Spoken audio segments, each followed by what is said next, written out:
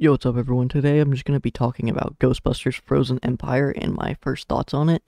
I did see the trailer like when it first came out, but I really just wanted to watch it another 3 or 4 times just to really get my thoughts on it. And overall, I think it looks really cool. I think it has a lot of potential, especially after Ghostbusters Afterlife. I really trust Jason Reitman with the fate of the story. The Ghostbusters are back in New York, where they belong, which is really good.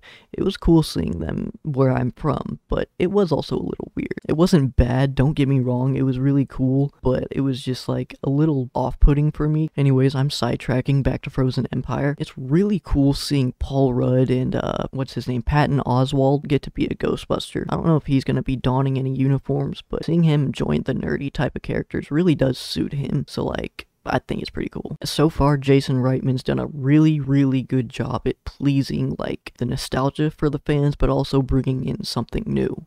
That's one thing I really like about the current generation of Ghostbusters is they're trying to please old generations while also trying to move them on to a newer cast. And that's one thing I think this movie's gonna do. I think it's gonna bring in old cast like Peter Venkman, all of them, and it's gonna have them training the new guys into being better Ghostbusters that are helping them get through this catastrophic Frozen Empire event. Overall, it is really cool.